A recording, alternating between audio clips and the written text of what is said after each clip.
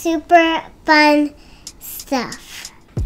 Welcome to another video for super fun stuff. Today marks a big occasion. All of the Toon Bullets are complete.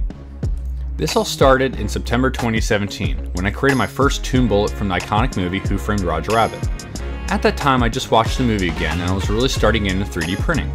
It just started almost as a novelty idea, make a cartoon bullet from a movie that I love.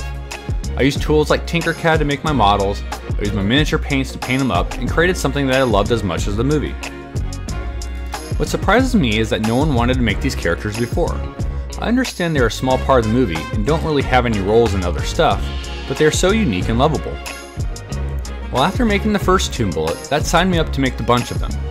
After on and off work on these guys and the Toon Gun and learning a ton of stuff in the process, it has finally come to a conclusion. The last Toon Bullet is here.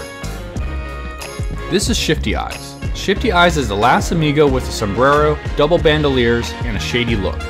He is only in one scene in the movie, seen sitting in the gun box with the other Toon Bullets.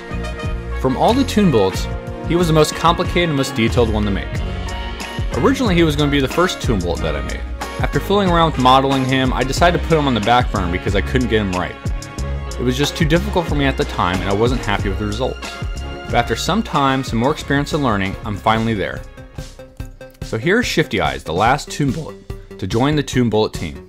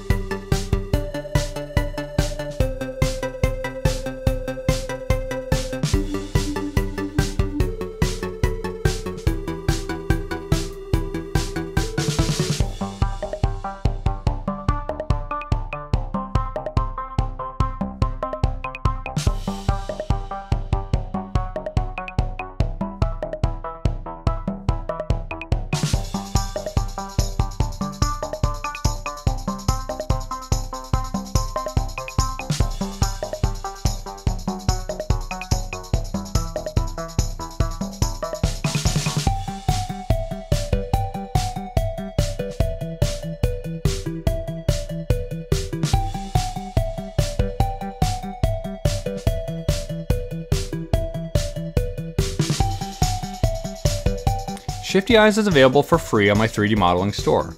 Also, thank you to my patrons and other supporters on myminifactory.com. You guys are the best.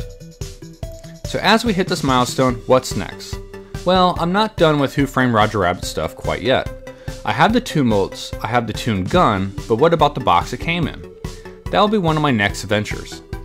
Also, stay tuned for other cool stuff I make, including miniature stuff and nostalgic toy stuff.